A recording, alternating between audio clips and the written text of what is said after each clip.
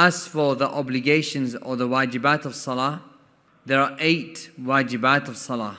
The first of them are the takbirat aside from takbiratul ihram, meaning the statement Allahu Akbar after takbiratul ihram. And then the next obligation of salah is saying the tasbih of ruku', and that is Subhana Rabbiyal Azim with these wordings. And the obligation to say it at least once. And then increasing above this is it's something which is sunnah, something which is encouraged. And also making the other various adhkar which have been narrated in the ruku'. And also the saying Sami Allahu liman hamida, and this is an obligation for the imam and the one who is praying alone.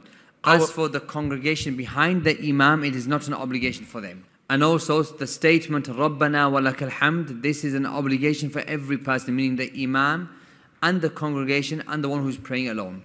And then also saying Subhana Rabbiyal A'la in sujood with this wording at least once. And also saying Rabbi ghfirli during the 2 prostrations. And also the recitation of the first tashahhud and sitting for the first tashahhud.